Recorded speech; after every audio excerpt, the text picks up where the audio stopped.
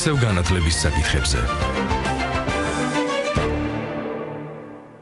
გამარჯობა, მეგობრებო, ჟურნალისტი ნინო დათუკიშვილი გესაუბრებით. დღეს ჩვენი გადაცემა ეთმობა ჩვენი მშობლიური ენის, სახელმწიფო ენის, ქართული სწავლებას. სამწუხაროდ ყველას მოგეხსენება, რომ მოსწავლეებს და არა მხოლოდ მათ, სკოლა დამთავრებულებსაც, დიდ ნაწილს უჭირს ქართულ ენაზე გამართულად მეტყველება, წერა, აზროვნება. დღეს ვეცდებით, რომ ამ გადაცემაში ვისაუბროთ გამომწვევ მიზეზებზე, არსებულ ვითარებასა და პრობლემის შეძლების დაძლევის გზებზე, ალბათ ჩვენი სტუმრებისგან რჩევებსაც მივიღებთ. Რა თქმა უნდა, მეგობრებო, პრობლემებს მხოლოდ სკოლა ვერ გადაჭრის, მით უმეტეს ესეთ მნიშვნელოვან პრობლემას პასუხისმგებლობა თანაბრად უნდა გავინაწილოთ ყველამ, საზოგადოებამ, სახელმწიფომ, ოჯახმა. მე მინდა შეგახსენოთ, რომ ქართული ენისა და ლიტერატურის სწავლება პირველი კლასიდან იწყება და მე-12 კლასის ჩათვლით გრძელდება. ეროვნული სასწავლო გეგმის საათობრივ ბადეში ქართული ენისა და ლიტერატურის სწავლების კვირეული დატვირთვა კლასების მიხედვით ასეა განაწილებული: პირველი, მეორე კლასი 7 საათი, მესამე, მეოთხე 6, მეხუთე 12 საათი და ასევე მეხუთე, მე-12 უпроსტად 5 საათი და ასევე მე-12 კლასში პროგრამულ 5 საათს ემატება ზოგან აბიტურის 1 საათი. მოქმედი ეროვნული სასწავლო გეგმის საათობრივ ბადეში ქართული ლიტერატურის და ენის სწავლების საათები, მეგობრებო, გამიჯნული არ გახლავთ. ესეც მინდოდა მეთქვა და ასევე მინდა მოგახსენოთ, რომ ეს ჩვენი დღევანდელი გადაცემა ერთგვარად ეხმიანება თქვენს სატელეფონო ზარებს. ძალიან ხშირად გვირეკავთ ხოლმე და გთხოვთ, რომ უფრო მეტი დრო დავუთმოთ ჩვენი ქართულის, მშობლიური ენის, სახელმწიფო ენის, ვთქვათ, სწავლების პრობლემებზე საუბარს. დღეს სწორედ აი ამ ვითვალისწინებთ თქვენს ამ თხოვნას და შესაბამისად, რა თქმა უნდა, თქვენ შეგიძლიათ დაგვირეკოთ პირდაპირ ეთერში ტელეფონებზე 240 91 92 ან 240 92 92. მონაწილეობა მიიღოთ ჩვენს გადაცემაში ან დაუსვათ შეკითხვები ჩვენ სტუმრებს, რომლებსაც ახლავე წარმოგიდგენთ, ნიკოლოზ ჩუბინიძეს და ლია გაგნიძეს. ქალბატონი ლია გახლავთ 55 საჯარო სკოლის ქართული ენისა და ლიტერატურის მასწავლებელი, ბატონი ნიკოლოზი კი გახლავთ ბაქსვუდის საერთაშორისო სკოლის პედაგოგი. ისინი ჩვენი თხოვნით იმყოფებიან დღეს აქ. დიდი მადლობა მათ მობრძანებისთვის და ერთხელ შეგახსენებთ კიდევ ჩვენი პირდაპირ ეთერის ტელეფონის ნომრებს საუბრის დაწყებამდე 240 91 92 ან 240 92 92.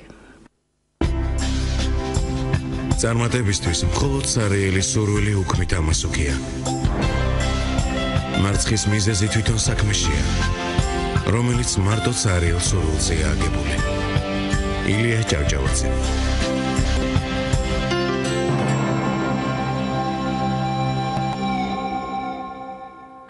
მოგესალმებით ამჯერად ჩვენს რადიო მსმენელებთან ერთად და ძალიან დიდი მადლობა მინდა მოგახსენოთ სტუდიაში მობრძანებისთვის. აი ხშირად არის ხოლმე, რომ კერძო საუბარში ვთქვათ პედაგოგები უფრო გულწრფელად ამბობენ თავის მოსაზრებებს, თუმცა სტუდიაში მოსვლა და ვთქვათ აი საჯაროდ საუბარი იმ პრობლემებზე რაც არის, მაინც აი იმისგან იკავებენ ხოლმე თავს და ამისთვის დიდი მადლობა. დღეს მე მგონი ჩვენ შეგვიძლია ყველაფერზე ამ თემის ირგვლივ ვისაუბროთ ფელად და პირველ რიგში მინდა გკითხოთ თქვენ უკეთ მოგეხსენებათ, თუ მართლა ასეთი სავალალო მდგომარეობა ჩვენმა მოსწავლეებმა ასე ნამდვილად ასე არიციან საუბარი, თუ ეს გავრცელებული ქართულ ენაზე და მეტყველება, აზროვნება, თუ ეს მაინც გავრცელებული მოსაზრებაა საზოგადოებაში გავრცელებული მოსაზრება.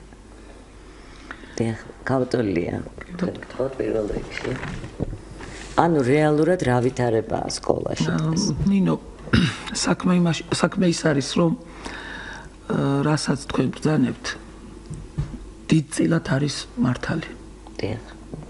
დიდწილად მართალია, მაგრამ ისე ღმერთმა უქნავს, რომ ეს აბსოლუტურად მართალი იყოს. მაშინ დაღუპულია საზოგადოება. მეტყველება თავისთავად ქართველ კაცს, ქართველ ადამიანს თავისთავად სხვებთან შედარებით მე ასე ვფიქრობ, უჭირდა ყოველთვის. და ჩემი აზრია ასე, არ ვიცი, შეიძლება ვცდები, მაგრამ ჩემი აზრი ასეთია, რომ რატომღაც ქართველი კაცი ფიქრობდა ასე, რომ თუ უნდა ვთქვა რამე, ის უნდა იყოს აუცილებლად ძალიან მნიშვნელოვანი და ძალიან მნიშვნელოვანს კი ამბობს, როგორც უნდა ისე, როგორი ტონითაც უნდა ისე და როგორი ჩვენ ვამბობთ რომ უჭირდა იმ გაგებით რომ სიტყვა ძუნწი იყო შედარებით, ხო? მაინც დაფიქრდებოდა თქო. ყოველ შემთხვევაში ხო დუმილი ოქროა იმის გათვალისწინებით, დიახ. ანუ ერჩივნა სხვებისთვის ესმინა ქართველ კაცს ასე ვფიქრობ მე და მისი ლაპარაკის მიხედვით, მისი საუბრის მიხედვით გაერკვია რა იყო სათქმელი და რა იყო სალაპარაკო და ამ თვალსაზრისით შეიძლება არ იყოს ცუდი რომ ადამიანი უფრო ისმენდეს, ვიდრე საუბრობდეს, მაგრამ ვიდრე ლაპარაკოდეს თუ მით უმეტეს აკვირდება იმას, რა არის სალაპარაკო და რა არა. მაგრამ როცა საუბრობს, რა თქმა უნდა, უკეთესია მეტყველებდეს გამართულად. ეს ეხება ყველას, ჩვენს დიდებსაც და რა თქმა უნდა მოზარდებს და პატარებსაც. ხო, ეხლა თქვენ რაც ბრძანეთ იმასთან დაკავშირებით გეტყვით, რომ სკოლაში დიდი ნაწილი მოსწავლეებისა მართლა შეფერხებით საუბრობს. ან სათანადო ყურადღებას არ უთმობს მეტყველებას და თან ამასთან ერთად შეიძლება ითქვას, რომ არც ჩვენ მაინც და მაინც არ ეგრეთ აი რო იტყვიან არ ვიკლავთ თავს ამისათვის. გამოსასწორებელი. ხო, გამოსასწორებელია რა თქმა უნდა ეს ყველაფერი, მაგრამ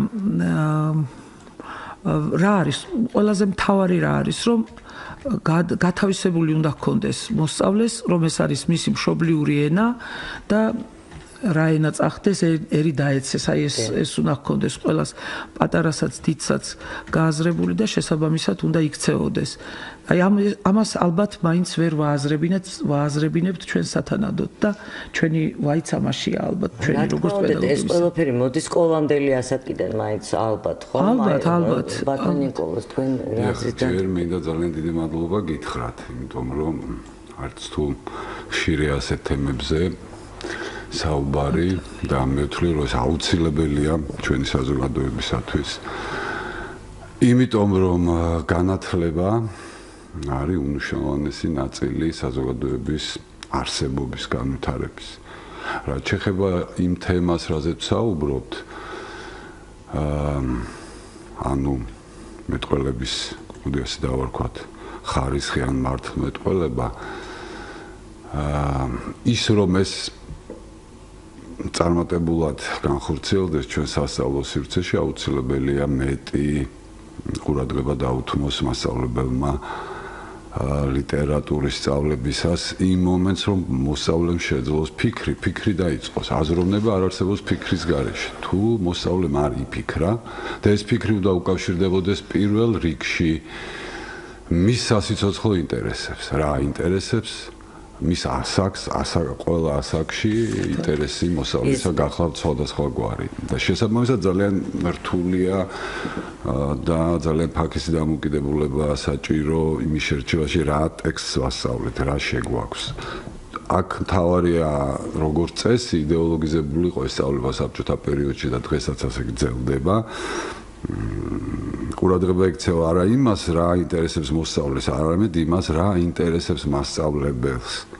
ჩვენ ვასწავლით მთელ ქართულ ლიტერატურას, გამოდის რომ ჩვენ გვინდა გავზარდოთ ლიტერატურის მკვლევარები სკოლაში. ეს არ არის სკოლის ფუნქცია, ეს არის უმაღლესი სასწავლებლის ფუნქცია, როცა ბავშვი მოისურვებს გახდეს ფილოლოგი, ისტორიკოსი, მან იქ უნდა დაიწყოს ასე დეტალიზებულად სწავლა ყველა მნიშვნელოვანი ტექსტისა, რომელიც ქართულ ლიტერატურაში დაწერილია. არ შეიძლება ამდენი ტექსტი ისწავლებოდეს. ანუ ქართული ლიტერატურის ისტორიას ვასწავლით იმას, რასაც ჩვენ ვსწავლობდით უნივერსიტეტში. სახელმწიფოებში ძალიან რთულად არის ეს ყველაფერი განმოცემული, ეცით, აი ტერმინოლოგია. ზოგადად მიდგომა იმისა, რომ კლასიკა უნდა ისწავლებოდეს ალბათ. ცხადია, ინგლისელებიც ასწავლიან. უფრო დიდია ლიტერატურა ინგლისური და არის ქვეყნები გერმანულიც, რუსულიც, მაგრამ ისინი არ ცდილობენ ყველაფერი მაინც ადამიანის სასწავლო გარემოში დატვირთონ და იქ განათავსონ. ძალიან მნიშვნელოვანია რას მიაქცევს ბავშვი ლიტერატურის სწავლებისას ყურადღებას. ფუნქცია რა არის? ჩვენ უნდა გავსაზღვროთ რა გვინდა ამ ბავშვებისგან. ამ ბავშვებისგან გვინდა ადამიანები, რომლებიც აზროვნებენ თუ ადამიანები, რომლებიც იმახსოვრებენ და ყვებიან გაკვეთილს, რაც იყო საბჭოთა პერიოდში. მთავარი არ არის რას ფიქრობს მასწავლებელი ლიტერატურული ტექსტის ანალიზისას, მთავარია რას ფიქრობს მისი მოსწავლე. 20 შეხედულება, როცა კლასში 20 მოსწავლეა, ლიტერატურული ტექსტის შესახებ 20-ვე არის მართალი. მასწავლებელს უნდა აინტერესებდეს არა ის თვითონ რას ფიქრობს. თავარია მოსწავლემ შეძლოს საკუთარი თავის პოვნა ტექსტში. ამას ჯერ კიდევ მამარდაშვილი ამბობდა და საინტერესოდ ამბობდა, რომ ყველა მკითხველი პოულობს საკუთარ თავს, ანუ იმას, რაც მას აინტერესებს. მანვე აღნიშნა, რომ ყველა ლიტერატურა და ფილოსოფია სხვათა შორის სამ დიდ პრობლემამდე დაიყვანება. ეს არის სიყვარული, სიკვდილი და არსებობის აზრი, ცხოვრების აზრი. აი ამას უტრიალებს ამ თემებს ლიტერატურა და ფილოსოფია. აქედან იწყება ფიქრი. ვაჟა-ფშაველაც გახსოვთ ამბობდა, რომ ხოლმე მაშინ ვარ ბედნიერი, როცა ვარ შეწუხებულიო. ლიტერატურა გვჭირდება იმისთვის, რომ ბავშვმა საკუთარ პრობლემებთან გამკლავება ისწავლოს და არა მოიწონოს თავი ამა თუ იმ ლექსით. არავინ არ არის არა, იცით რა, უკაცრავად ბატონო ნიკოლოზ, მაგრამ თუ კი ჩვენ ეს ტექსტები არ ვასწავლეთ ბავშვს. ტექსტები უნდა ვასწავლოთ, საერთოდ. საიდან შეიძლება, როგორ შეიძლება მათ თუნდაც აი მეტყველება, თუნდაც აზროვნება, ძალიან დიდი მნიშვნელობა ენიჭება თვითონ მოსწავლის მოსაზრებას და არ შეუძლიათ ამ მოსაზრების გამოთქმა. არ აქვს ლექსიკური მარაგი, თქვათ. აი რანაირად დავძროთ ეს ყველაფერი? ეს ჩვენი ქართული ლიტერატურა იგივე ეს ტექსტი ალბათ ამდიდრებს ხა როდესაც ბავშვი კითხულობს მას და გაიაზრებს ამას ამდიდრებს ხომ მაგრამ მე არ მომწონს როდესაც აი თუნდაც აჩრდილი როგორ ისწავლება რაღაც ანუ ერთიანობის იდეაა იქ დარღვეული ხა ჩვენ მცირერიცხოვანი ერი ვართ რაღაცნაირად ჩვენ თვითონვე ხომ უნდა გავაცნობიეროთ რომ ბავშვებს თუ ისე არ მივაწოდეთ ის როგორც დაწერილი რაც არის იქ თავარი აი შეკითხვებიც იქ რაც არის თქვათ ხომ მე რასაც თვითონ რასთანაც ქონია შეხება კითხვებია დასმული შემდეგ ტექსტის შემდეგ თუ კი ბავშვმა თავიდან ბოლომდე არ წაიკითხა იგივე ეს ნაწარმოები ხო ნუ თავისით მაინც თუ კი სკოლაში საპროგრამო მასალაში რამდენიმე თავია შეტანილი ის როგორ გაიაზრებს თუ რა იყო იქ ძირითადი სათქმელი არ ვიცი ხა ტექსტებს ალბათ მეტი ყურადღება უნდა მიექცეს აზროვნებას მაგრამ ტექსტებიც აუცილებლად კარგად უნდა იყოს შერჩეული თვითონ სახელმძღვანელოში და აუცილებლად უნდა ისწავლებოდეს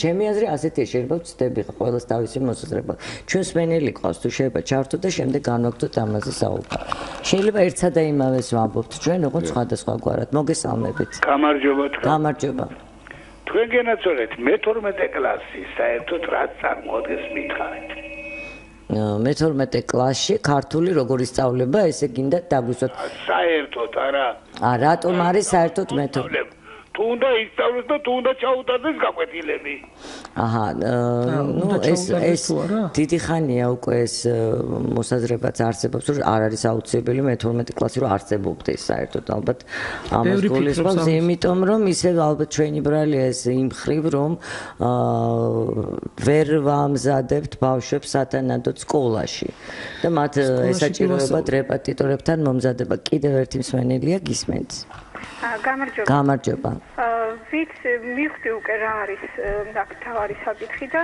სტუმარი კაცის გვარი გვიან ბატონი ნიკოლოზ ჩუბინიძე ნიკოლოზ ჩუბინიძის მიერ მამარდაშვილის მოხმობა არის აბსოლუტურად არასწორი რატომ ფიქრობთ ასე აბსოლუტურად არასწორია აბსოლუტურად არა ვერ გავიგე ხო ისაც დიახ ციტირება ეხა მეც სმენელია კიდევ დიახ მოგესალმებით გამარჯობა თქვენ სტუმრებს და თქვენ ქალბატონო და ეხლა ჩაგირთვობით ცოტა საუბარში შეიძლება მე როგორც წარსულის ერთ-ერთი გადმონაშთი დაგვარად ჩამთვალოთ არა რატომ და ჩამთვალოთ ქალბატონ რას ძანებთ თვითონ ისეთ რაღაცზე მწყდება გული დღევანდელი ბავშვები მე როცა მოსწავლეებთან ურთიერთობა მაქვს და მინდა რომ აი თავისი აზრი ჩამოაყალიბოს ხო დიახ ჯერ რა თქმა უნდა მშობლიურ ენაზე აი წინადადების აგება არ შეუძლიათ საერთოდ ზედმეტი გეთახმებით სწორედ ამიტომ არის სადაც ანალიტიკურ აზროვნებაზე და წარსული იმიტომ ვახსენე და იმიტომ ვამბობ რომ იმ პერიოდში ქართული ენისა და ლიტერატურის გაკვეთილები გაყოფილი იყო ძალიან მაღალ დონეზე გთხოვდნენ აკაკი შანიძის გრამატიკას და ეს პირუთნელად უნდა გწოდნოდა და ასევე ლიტერატურაში და მახსოვს ანალიტიკურ აზროვნებასთან არ არის დაკავშირებული, როცა გარკვეული თემები უნდა შეგვექმნა, იქ ეპიზოდის შინაარსი, გმირის დახასიათება, პორტრეტის დახასიათება. მიდგომები შეიცვალა ალბათ ქალბატონო და ამის ბრალია. მაგრამ როცა ბავშვი მიდგომები არ არის. საჭიროა ინგლისური და გერმანული იმ ჭუჭი ჩანართად. ვეღარ აღიქვა სამივე ენა ერთად და თავის მშობლიურ ენაზე ვერ გამოთქვა თავისი აზრი სრულყოფილად. გონება თუნგები ხარ უნდა გავზარდოთ. კი ბატონო, გასაგებია თქვენი მოსაზრება და გულის ტკივილი. მოაზროვნე და ის არის ჩვენი მომავალი. კი ბატონო, გეთანხმებით, მაგრამ მე როგორც თავიდანვე აღნიშნე, ყველას მიგვიძღვის ჩვენი წვლილი. კიდევ ერთი მსმენელია, მოგესალმებით და შემდეგ შეგვიძლია ვიმსჯელოთ ამ თემებს. გამარჯობა, გისმენთ. მშვიდობით. გამარჯობა, ქალბატონო. ქალბატონო ნინო, მე არ ვიცი რა ხარისხი აქვს ბატონ ნიკოლოზ, მაგრამ სასტიკად ვეწინააღმდეგები და რატომ? როგორ შეიძლება ქართული ენის გრამატიკა ცალკე საგნად არ ისწავლებოდეს და ლიტერატურა ცალკე არ ისწავლებოდეს? იმიტომ არის რომ ბატონ ნიკოლოზ არაფერი არ უთქვამს ასეთი, ქალბატონო. პირიქით ჩვენ ვაპირებთ არაფერი უთქვამს ასეთი. ნუ დიახ. დიდი მადლობა კიდევ მსმენელი გისმენთ. გამარჯობა ქალბატონო. გამარჯობა ბატონო ნიკოლოზ, დაიწყეთ ბატონო ქალბატონო, თქვენ დაიწყეთ თავიდან ლიტერატურა და ლიტერატურის სწავლებასთან დაკავშირებით. ქართული ენა და ლიტერატურა, დიახ. კი ბატონო, ლიტერატურა გამემახვილებინა ყოველდღიურზე. დღეს ახლა ვისაც შეუძლია და იცის და ვისაც არ ეს არა ბოლო პერიოდში საუბარი იყო. თქვენთანაც რადიოში სხვაგანაც გალაქტიონ ტაბიცეზე და მის პოეზიაზე და აი მე დღეს ვერ მოახერხე იქ ჩართვა დღეს როდესაც ხო 11 საათიან გადაცემაში და იქ რა მაინტერესებდა აი ხო შეიძლება განვიხილოთ ყოველი პოეტი, ყოველი მწერალი თავისი ეპოქის შვილად, პოეტი რომელიც თავის პერიოდს თავისებურად აღიქვამს. იქ ბატონო ახლა მხოლოდ როდესაც გალაქტიონზე გამახვილდა ყურადღება და მის ლექსებზე და თუნდაც სხვადასხვა ლექსებზე რევოლუციურ ეთოსზე ესეც ხო იმ პერიოდის იმ 20-იანი წლების ყველა მწერალს ახასიათებდა ევროპაშიც, რუსეთშიც და საქართველოშიც. ახლა ყველას არ ჩამოვთვლით თქვა მაგალითად აი თუნდაც მარტივად მოგიყვანთ ეგ ხარიშხალი ახსენეს ქარზე ლექსი იყო საუბარი გალაქტიონზე, მაგრამ მაშინვე გამახსენდა მე მაქსიმ გორკისა ბურევესტნიკ. იქ გორკიც მოუწოდეს პუცინე გრიანეთ ბურია და გალაქტიონ უკაცრავად იცით იმდენი გვაქვს სათქმელი და ცოტა გვაქვს დრო და სხვა მსმენელებსაც შეგვიძლია დიდი ბოდიშს გიხდით ბატონო ჩემო, დიდი მადლობა, გასაგებია თქვენი მოსაზრება.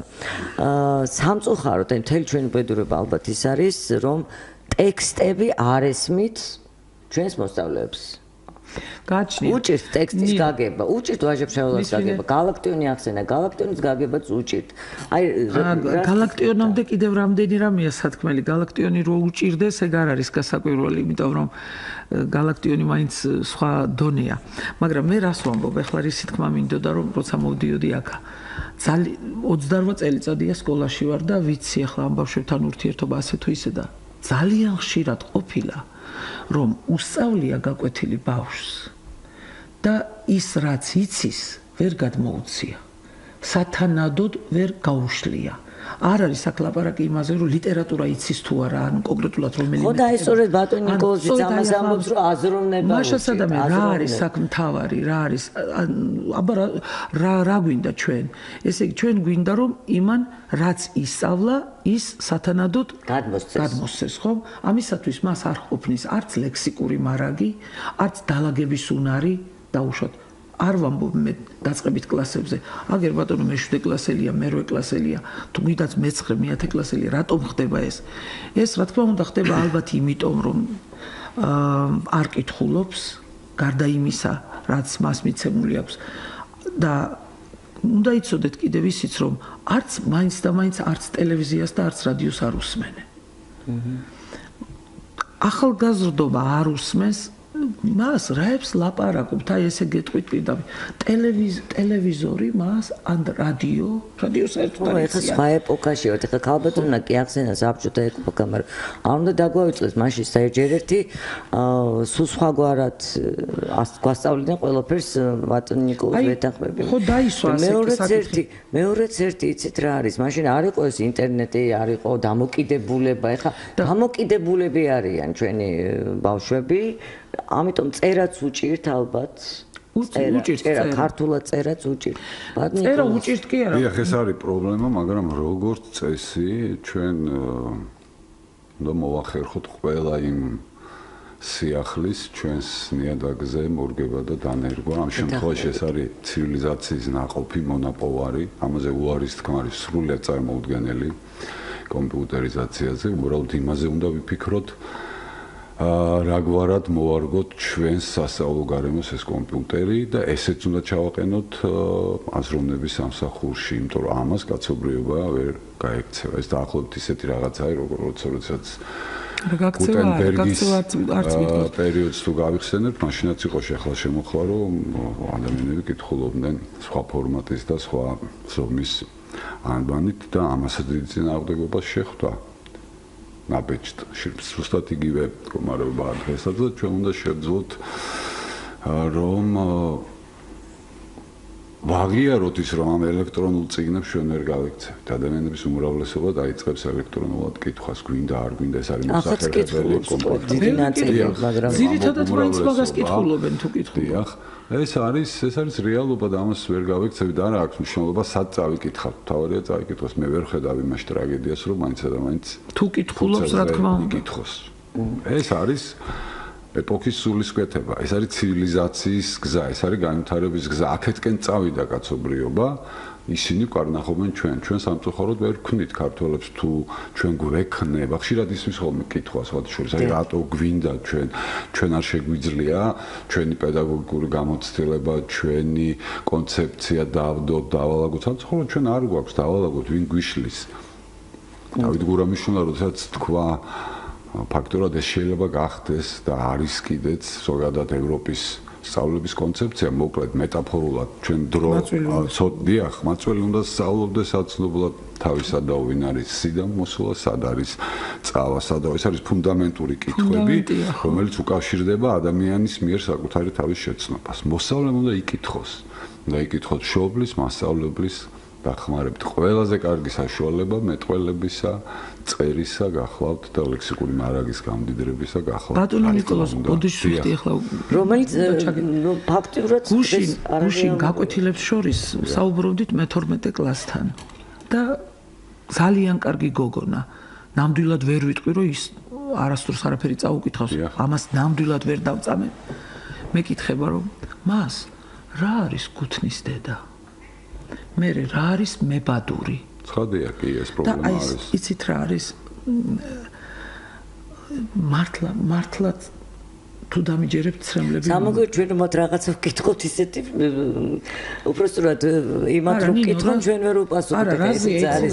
არა, თუ ჩვენ ის გვაინტერესებს. არა, გუთნის დედა მებადური როგორ არ უნდა იცოდეს? ხო, არა, ლაპარაკი არაფერზე აღარ არის. სკოლაში შესვლამდე კითხვით, როდესაც შობელი კითხულობს მისთვის, ხო, აი ზუსტად ამიტომ ოჯახი ვარ. უფრო ადრე დობილზე იყო ლაპარაკი. დობილიც არიციან დაქალი. თუ მობილი უხსენე, მაშინ შესაბამისად კიდევ რა. ხო, აი ზუსტად ეს არის იცით.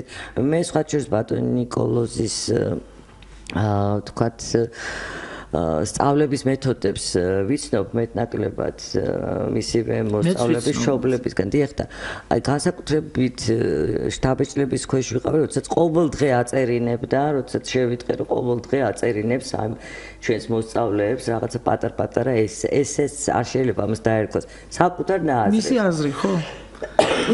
ასევე დღიურების სახით, აი დღეს რა გავაკეთებ თქვათ, რაღაც თემას, აი ყოველდღე და გარდა ამისა ლექსიკონიდან თითოეული სიტყვის განმარტებას, აი იმიტომ თქვენ რომ ბძანეთ, ეხლა ზუსტად ის გამახსენდა. ჩვენ ახლა მსმენელი გვყავს და შეგვიძლია შემდეგ განვაგრძოთ საუბარი. მოგესალმებით. ანუ ეს არის ალბათ ერთ-ერთი გზა დაძლევისა, ხო, პრობლემის გაითიშა და ოდის გიხდით ქალბატონი, რომ არ ვიცი, ქალბატონი იყო თუ ბატონი, რომ ვალოდინე. დიახ.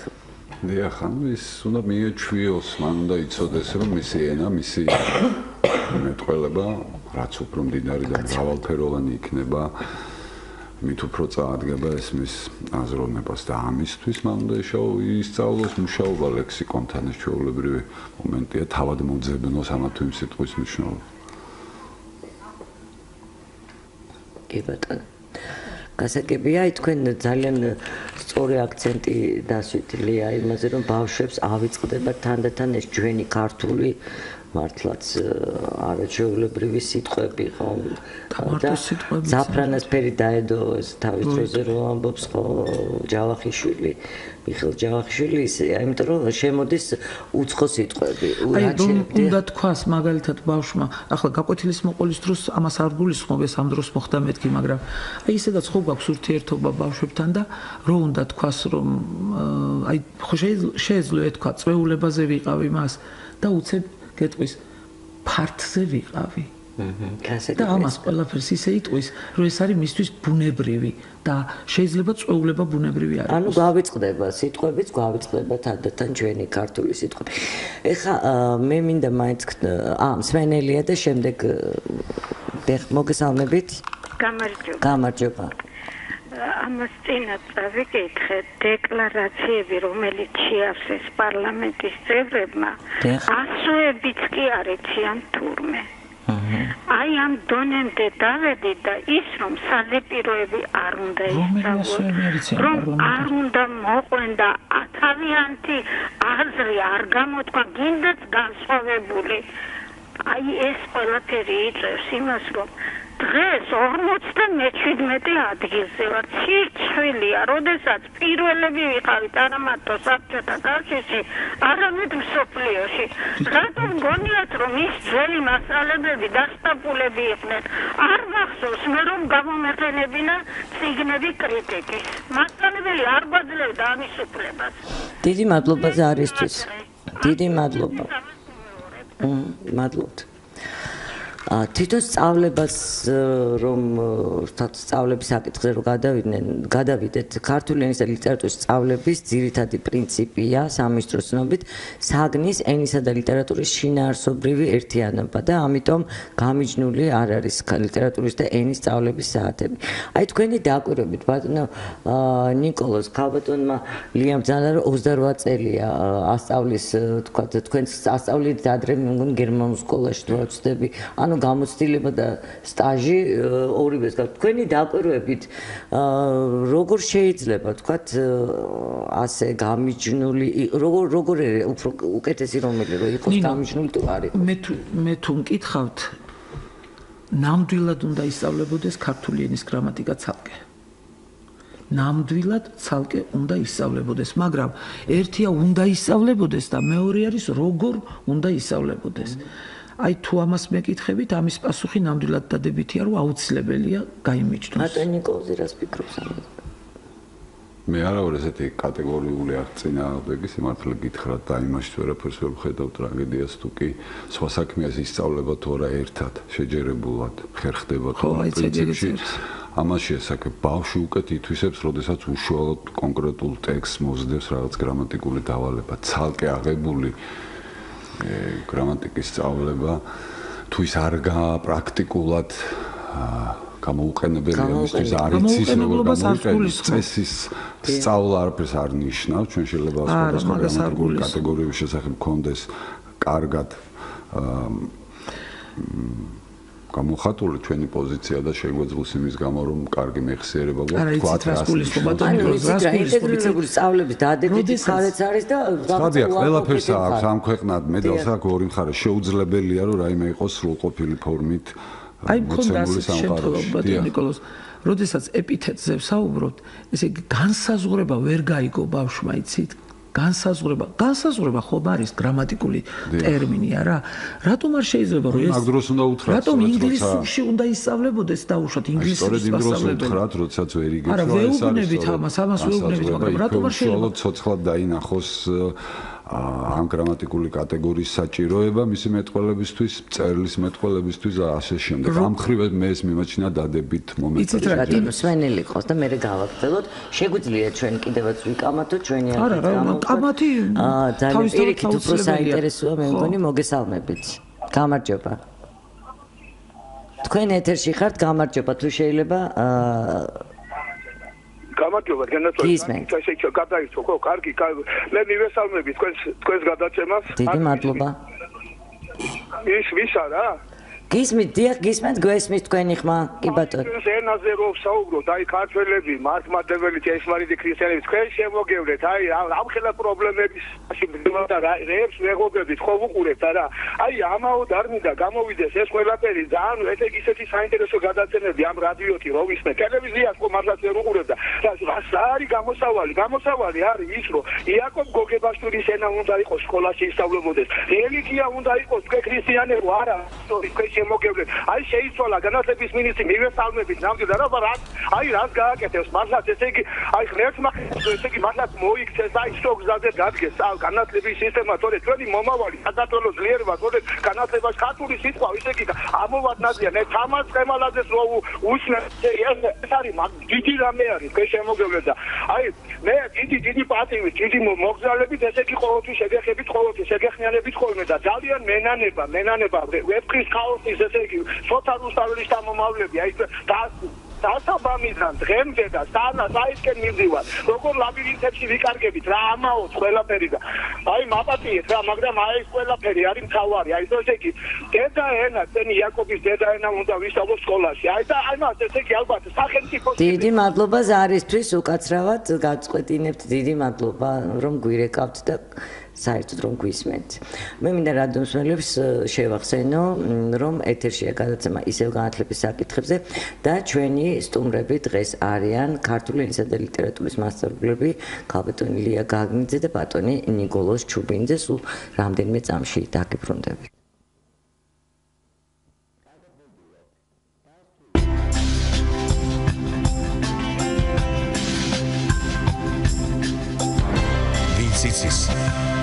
რა ძლიერი ფარხმალია ცოდნა და განათლება ის მეტ სიმდომებს მეტ სინატრებს და აქ მეტის მდომა სათაკილო კი არ არის საქებურია და თავმოსაწონებელი ილია ჭავჭავაძე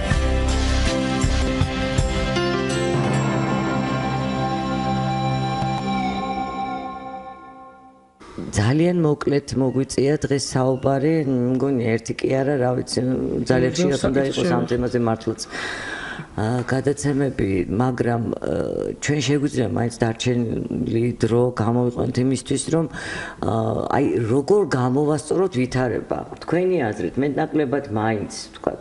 აი ამაზე თქვენ ხო ხართ პედაგოგები. აი თქვენი აზრით, რა უნდა გავაკეთოთ ცალ-ცალკე ყველამ, ვთქვათ, იგივე ოჯახმა, სახელმწიფომ, ვთქვათ, საზოგადოებამ, როგორ გამოვასწოროთ ეს არსებული მდგომარეობა. და რჩევებით შეგვიძლია მივცეთ.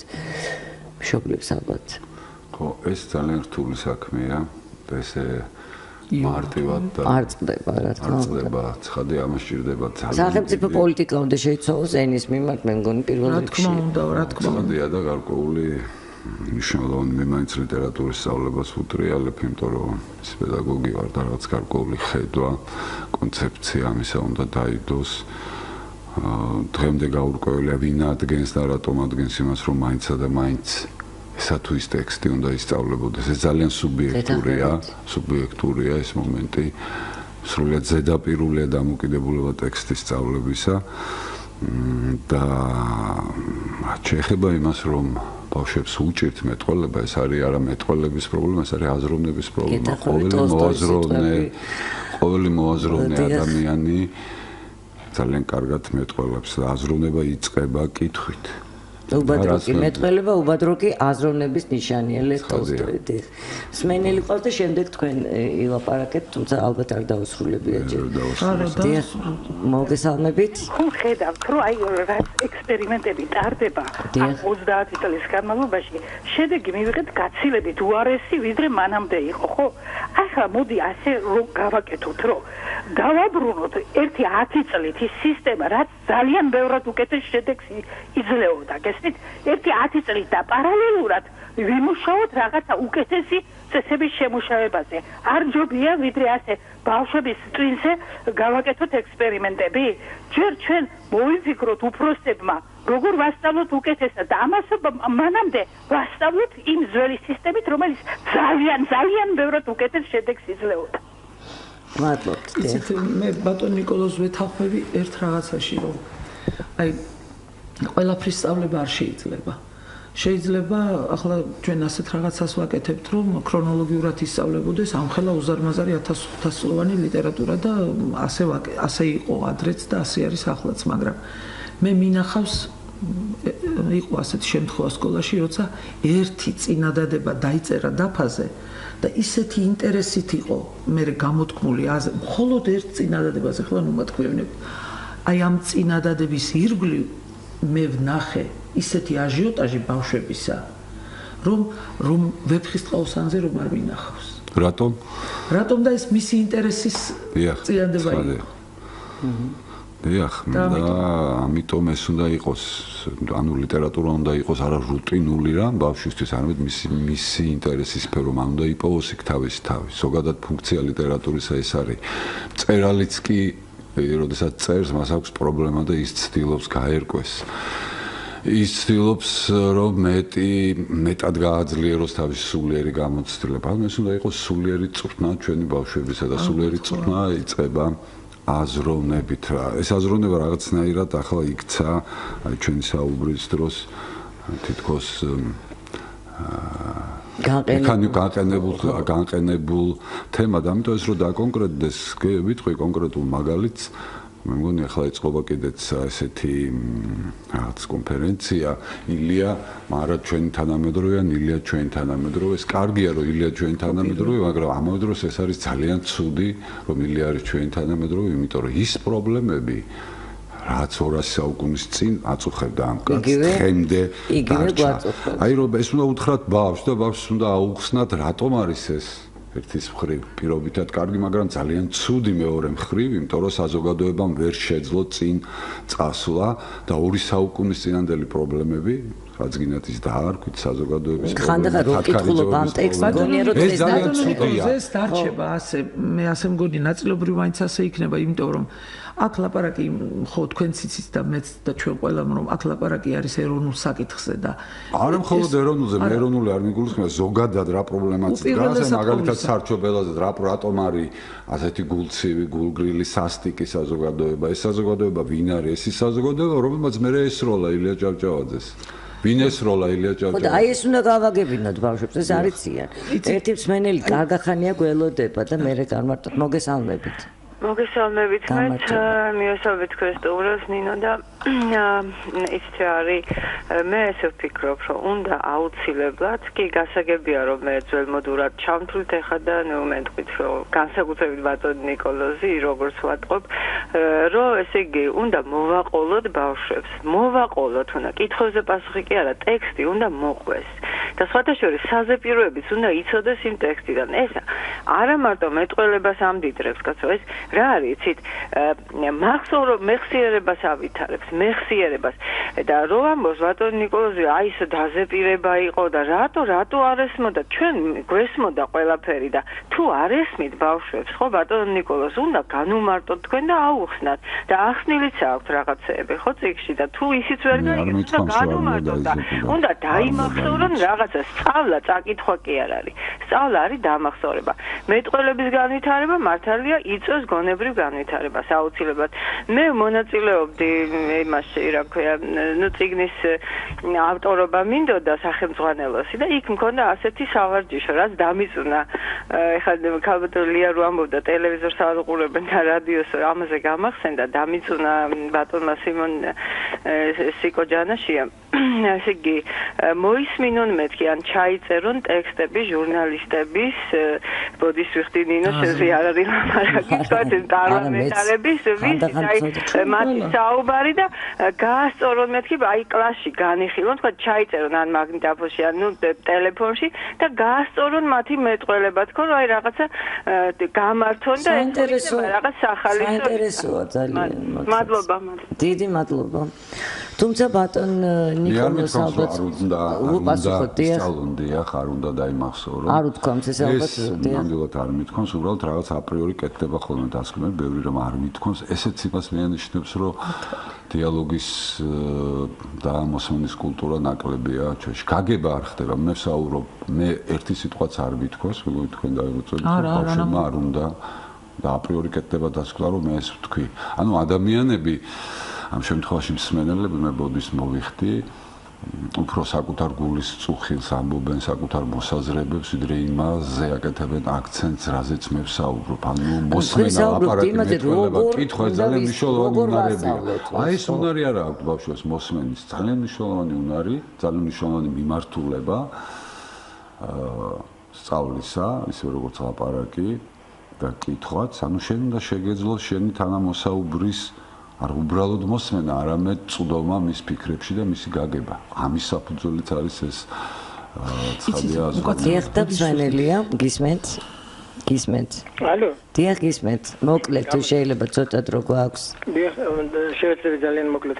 ციდრა რა თქმა უნდა სკოლაში სწავლა ქართული ენისა უნდა გაუმჯობესდეს, ამაზე მე არ დავიწყებ არაფერ ლაპარაკს. მაგრამ ერთი რამ კიდევ, რომ შევდგოშეც უნდა დავიცოთ ეს ენა. აი მაგალითად ყველა ჟურნალისტი ახლა რატომღაც აიჩემა და ამობს სიტყვას მხოლოდ ამასთან დაკავშირებით ერთიანობაში 5 ჯერ იტყვის ამ დაკავშირებით დაიწყეს რა არის შესახებ რა არის ზე რომ ამ საკითხზე და არა ამასთან დაკავშირებით ყველაფერი ან ეს რაღაც კალკია მე მგონი რუსული და ასევე აიტაცეს მაგრამ 2 დღის უკან თუ 3 წლის უკან ეს არა უკან არ არის ხმარობენ ამას ბევრი სკოლაში ხმარობენ და ვიღაცამ ხომ უნდა უთხრას ანუ საზოგადოებაში ჩვენც დიდი მადლობა ბატონო გასაგები ჩვენც ისე უნდა მეტყველებდეთ ალბათ ჩვენი დანაშაულიც ეს არის ისე უნდა მეტყველებდეთ რომ ბავშვი ეს მოდი სწორი კი ბატონო ხა ქალბატონები ეკავდნენ რაღაც ნოსტალგიური ისე ნოტიც გაისმა ხო თქვათ მაგრამ ერთი ფაქტია ხა მე არ ვიცი ხა მაშინ სხვაგვარად იყო ყველა თემა ერთნაირად იწყებოდა ყველა თემა ერთნაირად თავდებოდა ჩვენ გვახსოვს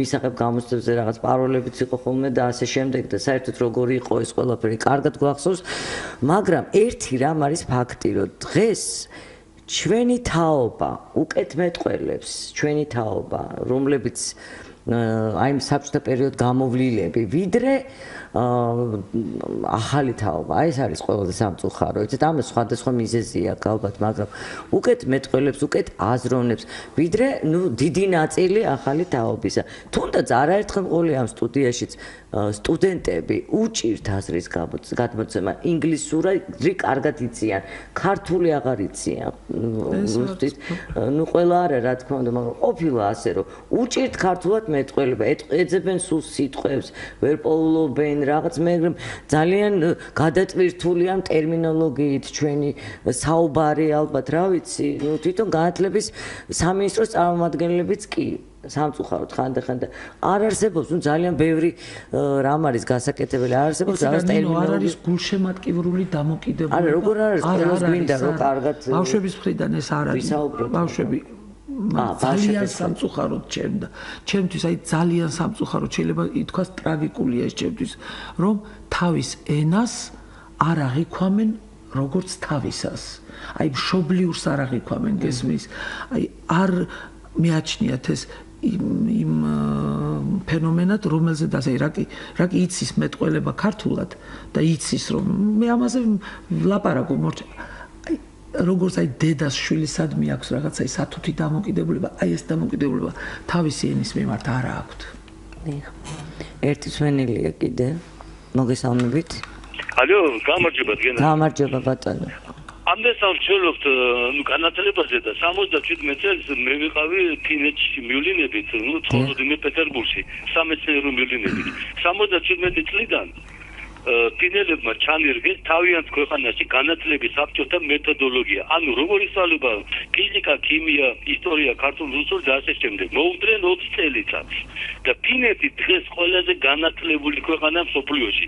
ჩვენ ეს უარხავით, როდესაც კენედის მოახსენეს, რომ კომუნისტებმა გვაჯობესო კოსმოსითო, კენედი ჭკვიანი კაცი იყო და მაგიდაზე დააკაკუნა. არაო, სკოლის მერხით გვაჯობესო. ჩვენ ეს მერხი მოვსწრეთ.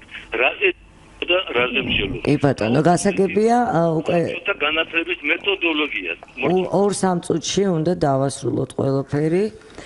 ერთიც არის პედაგოგებსაც ძალიან ბევრს თხოვს, მე მგონი, ზოგადად საზოგადოებაც სამინისტროც და რთული ალბათ თქვენთვისაც ხო ამდენი რაღაც გამოცდის ჩაბარება, მე დაუსრულებელი რეფორმა, აი კიდევ შეიცვალა ახლაც მუდმივი ცვლილებების ფონზე, ალბათ ძალიან უჭირს პედაგოგს დღეს. ბატონ ნიკოლოზ. დიახ, მე გულისხმობ ჩემი საუბრის პროფესორი დაუბრუნდები ამ თემას და ვიტყვი რომ აუცილებელია ზოგადად არა მხოლოდ განათლებაში და ალბათ საფუძველი გახლავთ განათლება რომ შეიქმნას თავისუფალი ველი პედაგოგისთვის, სამინისტროს თანამშრომლისთვის, მოსწავლისთვის, სკოლის დირექციისთვის ერთი მიზნით რომ მათ ხელი შეუწყონ იმას რომ ბავშვებს მისცენ საშუალება იარსებონ თავისუფალ გარემოში, არ შეეშინდეთ თავისუფლების, არ გაიქცნენ თავისუფლებისგან. ჩვენ ეს გვინდა თავისუფალი საზოგადოება. ერიხ ფრომს აქვს წიგნი გაქცევა თავისუფლებისგან, რაც იმას ნიშნავს, რომ თავისუფლება პრობლემად იქცა დღეს ჩვენთვის. პრობლემურია ზოგადად, იმიტომ რომ შენ უნდა აიღო პასუხისმგებლობა, შენ უნდა გადაჭრა, შენ არავინ არ გიკარ ნახებს ადამიანებს, ამიტომ მოსწონთ ის საბჭოთა სისტემა, სადაც ყველაფერი გარკვეული იყო მასწავლებლისთვის, მოსწავლისთვის, მშობლისთვის, ვიღაც ამას სახავდა, გეგმავდა და დღეს შენ უნდა გააკეთო, შენ უნდა დაგეგმო ცალკე აღებულმა ინდივიდმა. იყო კოლექტიური ცნობიერების მქონე საზოგადოება, ჩვენ გვინდა მქონდეს ინდივიდუალური ცნობიერების საზოგადოება, სადაც თითოეული მოსწავლე, თითოეული მასწავლებელი იქნება ფასეული და მნიშვნელოვანი. მისი აზრი ყოველ შემთხვევაში ეს უნდა გაიგოს ბავშვმა. ბავშვის აზრია მნიშვნელოვანი და არა ჩემი აზრი. ის იზრდება, ის უნდა გაიზარდოს და მან უნდა ისწავლოს საკუთარ პრობლემებთან გამკლავება. ამის საუკეთესო საშუალებაა ლიტერატურა. მე დავამატეთ და დავასრულოთ. და რომ აი ცნობილი აღმოსავლური სიბრძნე არის ასეთი, თუ გინდა გაიმარჯვო მტერზე, მისი შვილები აღზარდეო. ხო და აქ მარტო ენის სწავლებაზე არ არის მე ის მომხვდა გულზე, როცა მითხარით ნინო მომიწვიეთ ამ გადაცემაში, რომ ალბათ მაინც მეც მოვასწრებთ მეთქი ენაზე ლაპარაკს. მარტო ენის მეტყველების პრობლემა არა. საერთოდ ჩვენ არ ვზრუნავთ ქართულზე, ქართული რაც არის ყველაფერზე, არ ვზრუნავთ ისე რომ ბავშვს გაუჩნდეს სიყვარულისა და მას გაუჩნდეს თვითონ მზრუნველობის განცდა. ჩვენ ეს არ აქვს და ეს არის კომპლექსური, მარტო ქართული და ლიტერატურა ამას ვერ უშველის. აი 1-2 საათი კიდევ ვისაუბრებთ თქვენთან, სიამოვნებით. ძალიან დიდი მადლობა მოგზაურობისთვის, ნახევრის. ქალბატონი ლია გაგნიძე, ბატონი ნიკოლოზ ჩუბინიძე, ქართული ენისა და ლიტერატურის პედაგოგები, ერთი ქალბატონი ლია 55 საჯარო სკოლისა, ბატონი ნიკოლოზი კი ბაქსვუდის საერთაშორისო სკოლის პედაგოგები იყვნენ დღეს ჩვენი გადაცემის სტუმრები. დიდი მადლობა მეგობრებო ზარებისთვის და მე მგონი მომავალშიც უნდა განვაგრძოთ ამ თემაზე საუბარი, ძალიან მნიშვნელოვანია. კარგად ბრძანდებოდეთ, გადაცემას უძღვებოდი მე, ჟურნალისტი ნინო დათუკიშვილი. ნახვამდის.